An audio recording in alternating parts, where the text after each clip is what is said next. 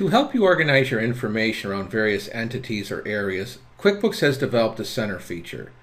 The main centers are for customers, vendors, employees, online banking, and reporting. Although we will go into each center in greater detail later in the course, I'd like to demonstrate an example of a center and how to move around it. Let's open up the Customer Center by clicking on the Customer drop-down window and selecting it. The basic layout for this type of center is as follows. There are three panels that are visible. The first panel to the left shows customers and jobs. The second panel to the right shows detailed information about the customer or job.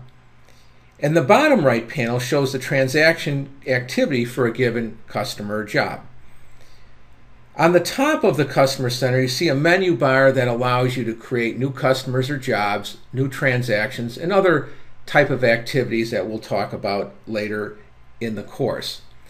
On the bottom right-hand panel, I did want to point out that there's four tabs. The first tab is a transaction tab that you can sort by different transaction types, and you can also filter the information by date ranges.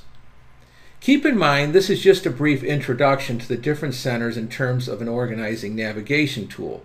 We will of course go over the details related to the various setups and transactions for the different entities in later sessions. Also, the Online Banking Center and Reporting Centers will be addressed, which each have a different look and organization structure.